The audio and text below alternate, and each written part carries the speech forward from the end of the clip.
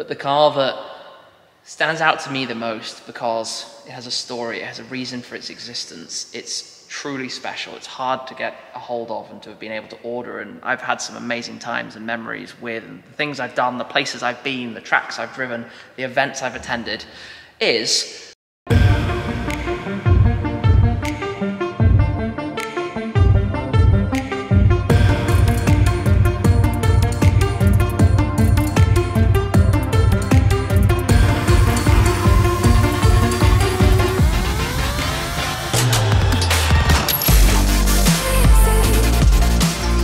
We are outside of London visiting a quite famous British YouTuber's car collection, the Museum, Shmee150. I've known Tim for many years, and this is my first time ever coming to the UK, and obviously I had to come check out the collection, the Museum. Tim is obviously one of the most successful and famous YouTubers, and he has quite an amazing car collection. A lot of them are actually here, so we're gonna do a tour with Tim of this museum, checking out all the cars he has here. I'm gonna ask him a very interesting question. Which one is his favorite? Out of all the cars he owns, which is like 24, which one is Shmee150's favorite car? I think he's hiding back there right now, actually. It's okay, Tim, don't be camera shy. There we go. There we go. Shmee150? welcome. First time ever coming to the UK. First time ever? Ever. I have never ever been across the pond. Welcome. Yes. And we are here. I've seen this on social media. I've seen the videos you've posted, the videos you've sent, and it's pretty cool seeing it in person. You're here at a good time. Yes. Got a lot of the cars here in one place. I think there are the most cars here at the Museum we've ever had at the same time. And it's like 20? I don't even It's about 20 at the moment, which is crazy for me because there are still some cars that aren't here. It's a work in progress, we can say. You know, it's always been my dream to have a place to display my collection of cars, but also to base ourselves for making videos and for just hanging out and enjoying. And this is my idea of trying to find a balance of displaying cars in a really cool way, but still being a very active garage, because every car drives. I mean, I've just come back from having, well, in the last 3 days, I've been on racetracks on all 3 of them. Yeah. So DBS went to Nürburgring. Black Series and GT were at Donington Park. Oh my gosh. So yeah, so for me it's about, you know, driving cars, enjoying them. Stuff happens, stuff needs to get fixed. Windscreen, case in point. The Ford GT had an unfortunate meeting with, you can't even say it's a rock. This was a small boulder or something. Like, yeah, that is catastrophic. But do you know what the good thing about that is? What? It wasn't on the bodywork. That's a very good point. Might be expensive, but it's easy to replace. That's not even the first windscreen in this car. That's already my second. But that's brutal. You like watch for scale, like G-Shock for scale. That thing is the size of my fist. But it's interesting. Lots of people sent me pictures of the same on their windscreens. Like, I guess if something hits in the right or the wrong way, that's what happens. But hey. You drive them. Yeah. You drive them. If that's all that happens after days on tracks, I'm good. I'm good. Oh, ironically, it wasn't on the track. It was right after you got off the track. It was on the motorway, on the highway. The highway, yes, the freeway. I don't know where to... Let's do a walkthrough. What? We got electric Mini. Electric Mini. Daily. Current long-term loan car that I have. I use it for driving backwards and forwards here to the garage. Backwards and forwards. I just had the image of you backing up and driving forward and backing just up. A meter or a yard. A yard. No, it's a short drive, but that's what I use it for. Hurricane STO probably doesn't need much introduction on the channel. What is the name of that paint? I forget. Viola Bast. Okay. Hyper metallic, it is super glittery. The flake is gorgeous with the yellow accents. I was gonna say, you'll notice I have a thing for cars that are like super track focused, big wings on the back. There's a theme. There is definitely a theme. All of these have gigantic wings here. This car makes my R8 feel like a soft sponge. Like it's so much more hardcore, the steering, the transmission, everything. Yeah. This is not yours, but this is legendary. This exact car is legendary. It belongs to Max Cooper, the founder of Gumball 3000. This car has been on the Gumball a few times. It's an XJ220 with all of the S upgrades. It's not one of the original S's, but it has the full bodywork, as you can see, carbon body. It weighs 1,080 kilos, which is seriously light. That's light. Has a lot of power, 680 horsepower. They took away things like the foldy headlights, the pop-up headlights to save weight. super cool car. And Max asked if I could look after it for a while, and I said, yes, please. Oh, yeah. So, not a bad thing to have in the garage. No, it's like having done the gumball a few times and knowing Max very well. So that is currently resident here alongside my current two flagships, you could say, the Ford GT and the McLaren Senna. Did you see the GT when I had it in the US? No, I don't even know where I was, but I was not around. So oh no! Car Week, did I see it at Car Week? Must have done. Maybe. Somewhere. Car Week 2019, it was in the US. Just all these events and the dates and things just start blurring together. I think we were together on the C8 Corvette drive. Yep. That was 2020. That was like the last trip that we were able to do before everything got shut down. Yeah. Yeah, we were in Las Vegas driving the brand new Corvette Stingray. That was a good time. It was February 2020. Yes. I remember that well. The last trip, and then after that we were all kind of stuck home for a while. Yeah, so there's the GT. GT, as I'm sure everyone knows, is the ultimate American supercar, the ultimate storyline for me. Corvette, Ford, whatever, let's not get into that, but knowing the history back in 1960s, in 1966 at Le Mans, hence the plate, by the way, everything about it, they made this, they went back to Le Mans, they won again 50 years later, so cool. To have been able to secure one of the UK allocations, and there are not a lot, was a very kind of like special opportunity, and I've driven 8,000 miles on it. Respect. And I've driven it on 9 different racetracks. Yeah? And it's literally been back to America and it's Europe. flown around the world, it's got a passport. It's got more frequent flyer miles than I do. Like the Senna. Senna, yes. Ultimate track performance, insanely fast, to be honest. Likes to have a few hiccups because, you know, there's a McLaren thing going on. But at the end of the day, if you want to drive fast around a racetrack, my word, it's a different league. This is absolutely function over form. It's grown on me in terms of appearance. It's not the prettiest car, but man, does it look hardcore. And it is now immortalized as a mini GT car? Yes, yeah. We have the Tarmac Works Mini GT, very small scale model, which is fun. I love those. The detail on those models is gorgeous. I've started to buy those and it just... We've got more coming as well. Awesome. But no, it's you know, the color is Shmee blue, basically, going back. Which actually derives from a Ford colour, which is quite fun. Oh, really? Given these two, and given that Bruce McLaren used to drive in GT40s back in the 60s. The roof scoop, too. Ooh. Yeah, all of the blue carbon. Yes. And the wing that is effectively 2 stories tall. What an epic. And the triple exit exhaust. The Senna is crazy. Yeah. Absolutely crazy. I've actually stood on here. What? Oh, I heard you do handstands. No, I'm not doing handstands. This is my 3rd time trying to get Tim to do handstands. No. The 675 LT. Best car that McLaren have ever made, honestly. Whoa. Really? Yes. Better than the 765 LT? Yes. Better than the Senna? Yes. P1? Best car overall that McLaren have ever made. Come on, that's not fair. That's not fair. Okay. Fabulous thing. I've done 18,000 miles in here now. Okay. I've had it from new, over 6 years. The first time I ever sat in a 675 LT, I got a ride. I am by no means a small person. I can definitely lose probably another 20 pounds. I was definitely heavier then, and I got in the car and went to sit down, and my butt did not touch the bottom of the seat. I just kind of got wedged into the bolsters, and I was like, oh, I gotta lose some weight. That's my lasting memory of the 675 LT. Oh dear. So I have the narrow seats, or the regular seats they're called. The wider seats are called touring seats. It's American spec. Senna seats are the same thing. I had to spec them for me, and I fit in the normal seat, so I'm going with the normal seat. Yeah, see, Americans need fatter, wider seats than their McLarens. So normally here, my SLS Black Series would be right here, and the GT Black Series would be hiding over there. Okay. But the SLS is going to be back very soon. It's having a few bits done because when I bought it, I resprayed it, and in a period of 5 months, I drove 12,000 miles. Oh, okay. And a lot of that was 200 miles an hour plus on the Autobahn in Germany, or at the Nürburgring. So it got very hot, often. And it turns out the electronics and the wiring and that side of things didn't appreciate that much. Ooh. And trying to source parts through the last year has been horrific. Yes. So we've kind of found temporary fixes and this, that, and the other. But I decided, probably 6 months ago, we've got to fix all of this. So being done properly, because the value of the car is shot up. Oh man, they are so astronomical. Absolutely astronomical. The funny thing is, we try and work it out. I think across my fleet this year, we'll drive between 40 and 50,000 miles. Wow. In the calendar year, across all the cars. Yeah. Which is That's crazy. a lot. That's a lot. That's a lot when a lot of these cars get 5,000 miles, if that put on them. Yeah.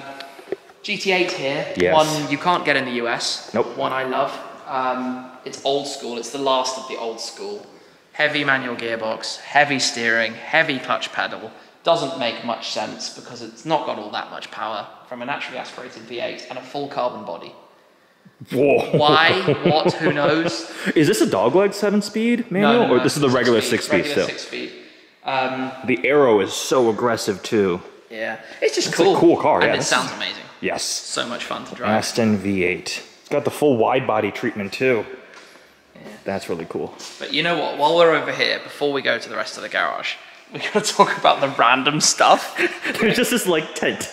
Yes. So long term, the garage is going to become inspired by racetrack and hospitality. So we've got a cool theme that we've got in progress. This is temporary until this becomes full storage, and we just have a seating area, and my F1 thing will come over here. And Yeah, the casual F1 Yeah, over there. we'll get over Yeah, there. We'll get it. my F1 thing. But then the funny thing is like the stuff. Oh my The god. stuff everywhere. You know, all the spare wheels and tires. Oh, yeah. All the, you know how it is. Yeah. All the car covers. All the C-Tech helmets. chargers, helmets. Yeah, so C-Tech are amazing. They're a partner of the Shmee150. Oh, that's awesome. Yeah, I've got two for my cars at home. Yeah, you need these things to keep, Mm-hmm. especially when you don't drive cars all the time. You need them to be turnkey. You Yes. need to keep the batteries alive. Yes. There's a massive stack of license plates. Yeah, I've got every plate for every car I've ever owned.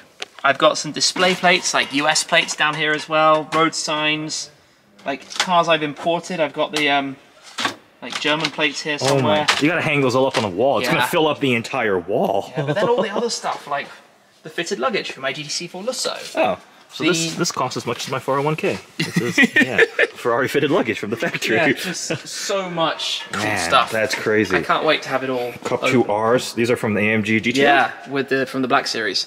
You get. This Oh, these are the graphic GT on Black Series ones. Yeah. Oh, that's really cool. So I've got 2 sets of wheels and tires for it because I do quite a few track days with it. Is that a Mini Cooper front grille? Yeah, I used to own a Mini. It was There also a blue, little wasn't bump. it? No, it was green. It was Was it green. green? I'll have Oh, another okay. one one day. So another bit of memorabilia, like the Senna panels. Up there. Oh, we gotta go up to the mezzanine. Wait, we have half the. We've got half the garage still to have a look at, right? Clio V6. You do get these in the. No, you don't get No, these. we in don't the have US. any Renaults in America. So, little hatchback. You know where the engine is, right? Back there. Yeah. It's crazy. It's Nobody mid-engine. expects that. Yeah. It's a V6. In So a these would be functional. Like Yes. they look like the side intakes on the Ford GT. The shape reminds me of it on the like the Back on 05 square, Ford GT. but- Yeah. Yeah. This thing is also wide. Like. So, but I bought this as a car that needs a lot of work. Okay. So that's what we're about to do. We're going to completely transform it. It's going to become something epic. And then I bought this very recently. It's random, I know, but it's got a V8. And who doesn't love Enough a V8 said. A wagon? naturally aspirated So- V8 wagon. I bought this to tow that, kind of. It just feels like that's 2004, that's 2003, you know, like that's what would have happened. This is quite an amusing sight. There's hypercars, there's supercars, there's rare cars, but then there's a E-Class wagon towing a Renault Clio V6. Variety. Over here, we have the parts of my F1 car. Now this is really cool because I got into this without really knowing what it was. I had some pictures of a Formula car in a trailer. It was kind of like, you know what, let's do it. Let's go for it. It turned up, and thanks to the internet's analysis, we quickly worked out what it was. It is the 1997 Williams FW19 show car chassis number 1. So show car, it's made in the full molds, but it's not a car that you can make run. But it's chassis number 1 of the last year that Williams won the Formula 1 World Championship with Jacques Villeneuve. Wow. So it's a really special thing, like a really special thing. The reason it's like this is because we took it up to TDF, who have packaged up some of the parts, to basically dismantle it all because it's now going to go for paint to put Okay. it back into the period correct livery. Okay. To restore it, to make it look good. So we've got various parts at the moment being redone. The steering wheel, the wheels are off, the body panels are here, some of the internal components are being reworked because, let's just say it's a special and valuable thing, so we need to It's crazy. bring Just it back to glory. a disassembled F1 show car, but it's still that's carbon. Yes, yeah, That's yeah. full. That's full carbon. That's Yeah, crazy. still just Yeah. slightly thinner layers, basically. Yeah. Wow. We're currently standing in what will be the lounge in the Okay. future, looking out at the view. And then where the GT Black Series is going to be my, what we're calling Halo space. which is like the latest car to arrive. It would be nicely lit. Oh, nice. The funny story with this is I actually had it resprayed. Yep. From brand new. So within a week of owning it, I took it to be painted, which upset a lot of purists. I'm sorry for that. Well, because I think they said only Project One owners could do non-standard color palette, right? Later on in the order, in some countries you could. So of the 375 of these in the USA, only 8 are non-standard colors. In the UK, none of them. They wouldn't allow a single non-standard color. So the only way I could have my non-standard color of choice was to respray it. Yes. Now, a lot of people are like, no, what are you going to do to the value? Oh my gosh, how can you do that? I've driven it 6,000 miles already, multiple track days. It's been to the Middle East. It's coming to the USA, I hope, at some point. Ooh. It's not about value. This is about owning and enjoying. I was very lucky to actually be in the launch campaign that Mercedes-AMG did with this car when they originally presented it to the world, so I feel very closely attached to it. Yeah. It's like, it's a special car, and it makes 850 horsepower thanks to some upgrades. And it sounds better now. Yes, it does sound better, much better now. And this paint is gorgeous. This is Solar Beam Yellow. Solar Beam Yellow indeed. Yeah. It's absolutely stunning. Beautiful, beautiful color. SLS Black Series and Solar Beam Yellow is one of my favorite spec cars. No, it's not leaking. That's just water. It's okay. This is factory matte paint? Yeah, the fun continues. This is a Cupra Formentor, which is like our team car at the moment. It's a long-term loan car we have from Cupra, which we use when we're bombing backwards and forwards to take these cars to places, which happens a lot. Yes.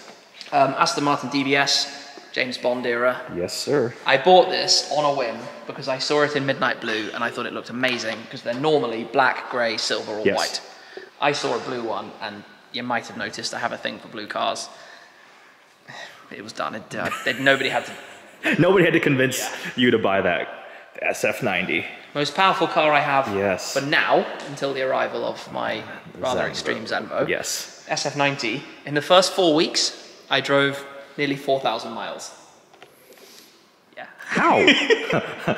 9 countries in the first 4 weeks. Oh, because you had hit with the Lusso out all over Europe. The thing with this, 1,000 horsepower is, on paper, stupid. But what Ferrari have done so well with the SF90 is that it's fun to drive even if you're not using 1,000 horsepower. The combination of the technology with the hybrid system, but also the engagement that you have from it. And I spent ages working on this specification. Blue Electrico is a lovely color. The inside is in the dual tone, blue sterling with Savia beige. That's nice. And it's a plug-in hybrid. And it is indeed. With a Ferrari branded charger. We always have full go, ready for the journey from here to wherever. Blue Electrico is definitely gorgeous. Our mutual friend 312 Supercars, his Pista, is also, which you were there for delivery of that car. I went to the handover with my Ford GT. Oh yeah, that was one of the reasons why I've ended up with this color. It's becoming a very famous Ferrari color, but it looks so good. It's beautiful. Do you know the story of this? Wasn't this the car that you had before the 12C? Ish. I had this, then a Z4, then an R8, then a 12C. Complicated. But the fun with this, for me, is I bought this car back in 2010. I was already making videos on my channel. It wasn't my first car, but it was the first car on my channel we ever called the Shmee150, which we now nickname all the cars. And the first time I ever in my life made a video talking to a camera was driving in this car. That exact car? This car, this one. Yes. I sold it in 2012 because at the time I needed the money for the next car, for my R8. Never saw it for 9 years. Then coincidentally managed to make contact with the owner. And I said I'd love one day to buy it back. And he said, here's the figure. I said, okay, done. Deal. That's really cool. And it's the same plate I had on it. And I'll never sell it. So I spent a lot of money getting it restored. And having a lot of mechanical fixes and things at McGurk's in the UK. To make it, it's a special car. It's priceless for me. Absolutely. Right? It's priceless for me. Someday I would also like to buy back my first car, the Boss 302 Laguna Seca. I don't know if the black and red one. Yeah. I don't know if I'd buy the exact one back because that one was pretty beat up, but I would like to have one at some point. Yeah, I mean, for me, it's the fact. When I bought it back, there's a storage pouch in the driver's seat under your knees. Put my hand in it to see if anything was in there. There was a letter from my mum from 2011 still in the car when I bought it back. Okay, that's truly special. That's truly special. That had to happen. Yeah. Some would say I have too many AMGs. There's no such thing as too many AMGs. But I really enjoy them. I had the GTR, the GTR Pro, the GTR Roadster Black Series, the SLS, the C63. I love these AMGs, and GTR Roadster was again a limited run. We actually put bucket seats in here. Oh, really? They're the coupe's bucket seats, which the factory won't sell you. Interesting. So we had to rewire so much of it because it normally has electric seats, electric heated, whatever, connected to the electric steering column. The ECU for the steering column is managed through the seat. What? So if you take the seat out, you can't move the steering column. Can move. Oh my God. So they had to put in, Opus did it in Germany, they had to do a whole load of complicated things to make the steering column still work. But hey, mission success. Yes. And then my Black Series Trio is completed with the C63. With the aero kit, yes. Yes, with the aero kit. I just really wanted one of these to complete the trio for me, you know? This is the world's most aggressive C-Class. It has the wide body, it has the badge of 6.3, even though it has a 6.2, but... It's hilarious that they made it. Like, why? Yeah. And there are only 800 of them, so it's, you know, pretty They're rare. There's less than 100 in America, so this is really cool. And then the Skittles continue. Yeah, this is actually Heritage the Edition. rarest car of the collection. Oh, really? So, Mark III Focus RS, there won't be a Mark IV. That's going to be the end. The UK has always been a huge market for Ford hatchbacks, and as the #1 selling market for the Mark III Focus RS, Ford made the final last 50 cars as the Heritage Edition in this colour, which was the original launch colour of the Escort back in 1968. 50 cars, one for each of the dealers here in the country that had sold the most. Oh, cool. So I was very lucky, because it's one per dealer. Yeah. I was very lucky to be able to secure that car. It's actually crazy, because the values are more than double what it cost new for a Focus. That's crazy. That's worth twice as much as my Vantage Roadster. That seems backwards. That doesn't make any sense. That's worth more than my DBS. That also doesn't make any sense either. Yes, exactly. At one point, you had 3 Focus RSs, right? I did. I had the blue one, the red one, and an orange one, I love them. They're great cars. And for me, the Ford thing as well, because I also have my GT500. Yes. Carbon fiber track pack Shelby GT500, which I've done 12,000 miles with in the year in the US alone, given I'm rarely in the US. Like, that actually makes me feel a little ashamed, because my 2018 Shelby 350R has 12,000 miles in like 2 years. So I haven't. And you're like, it's at your home. Yeah. But no, I like to drive, right? Yeah, no. So even this being super special, I've still done 6,000 miles with it. Good. Which some people are like, can you drive it? But I can't not. These are up just because we had the Clio and stuff underneath.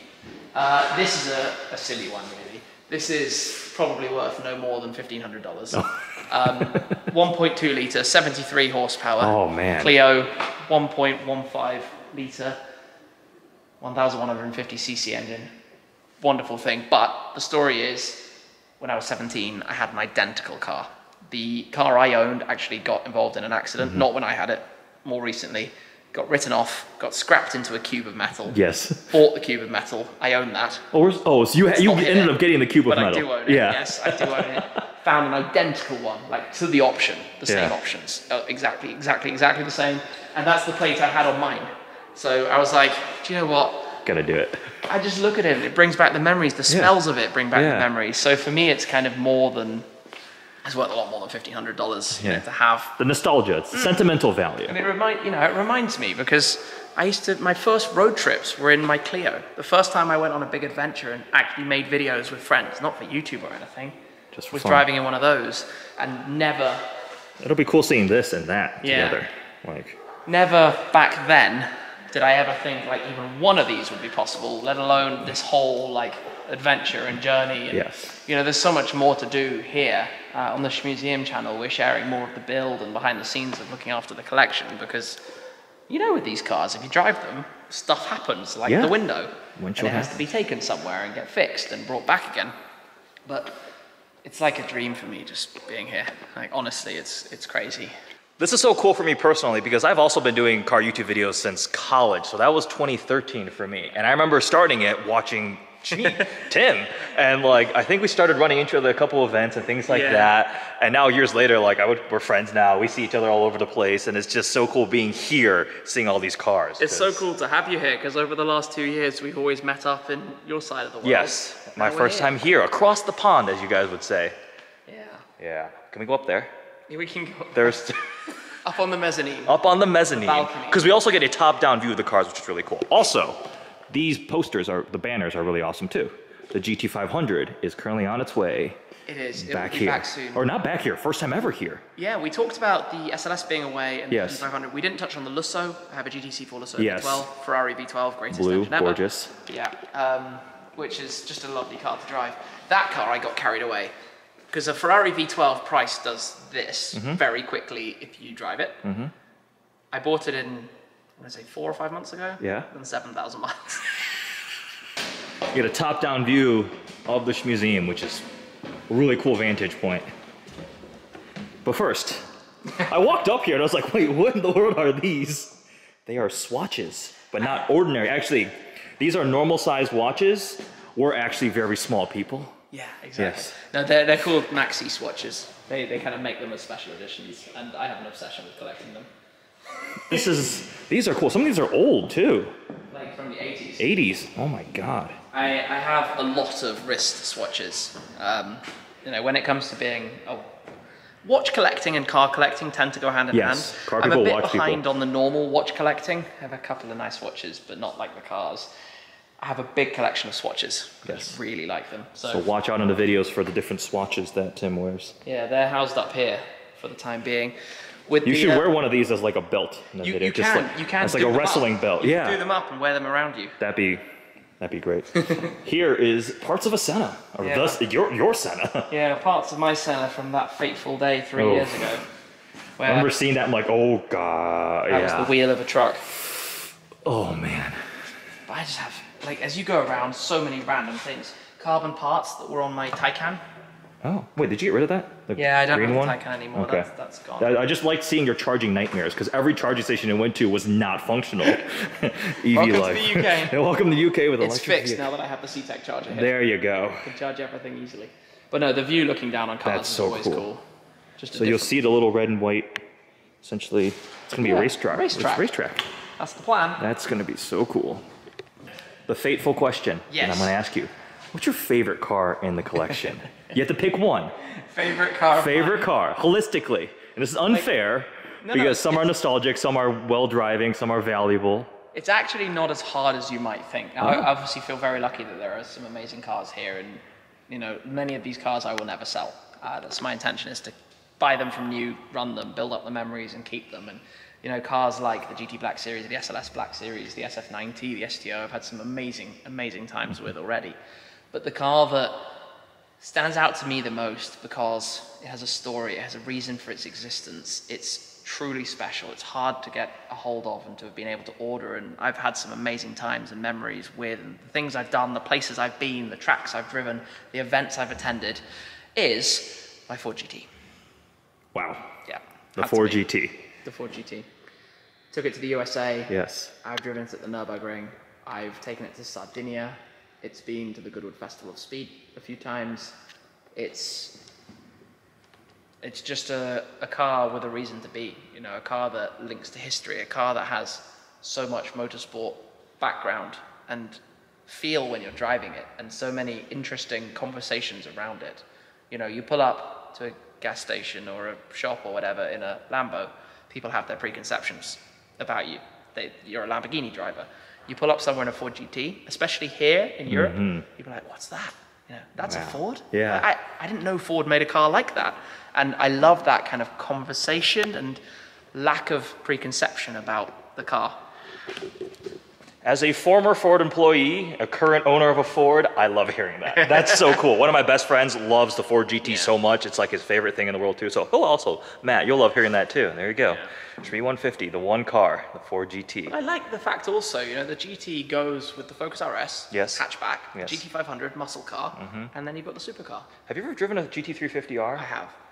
Yeah. Okay. It's good fun. I Very like that. different to the Very, very GT500. different. That's the one I'd like Like, to be. how do you, it's one of those, like, you can't go wrong. You know, they're both great. Yes, in their own special, unique ways. Yeah. Ford Performance is really, they're capable of building some really special vehicles. And like, they can hang with the latest, greatest from Europe. Yeah. Fanciest cars from Italy and everything, yeah. and now stick that GT500 engine in a Raptor. Yeah, Raptor. Winning plan. Yeah, right when gas is like $8 a gallon, you know, that's something. Yeah, that's gonna be epic. Well, Tim, thank you so much. This was pleasure. awesome. Hope you guys enjoyed this tour of the Shmee-Museum. I certainly very much enjoyed getting to see this and talk with you about the cars. It's so cool seeing them on social media and now in person, watching the videos and then seeing them in person. Just phenomenal. If you don't follow Shmee150, obviously go follow and the Shmee-Museum and what's the watch page now? Swatch. For more about these. More about the watches if you like watches. Hope you guys enjoy this video. I am going to enjoy the rest of my time in the UK, and then I'm going to Germany tomorrow and going to the Nürburgring for the first time ever. I'm excited about that. Thanks for watching.